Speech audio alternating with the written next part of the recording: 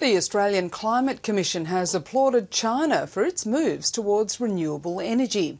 As the world's largest carbon emitter, China often receives a bad rap in climate change debates. But the Climate Commissioner says a big push away from fossil fuels and towards solar and wind energy is commendable. It's quite remarkable when you consider that they are the biggest investor in renewables in the world. Some 30% of the global investment in renewables, some $70 billion has been spent on a yearly basis in China. So they really are taking some serious action, and it's having an impact. Their growth in coal-fired power generation is starting to slow. It's halved, in fact.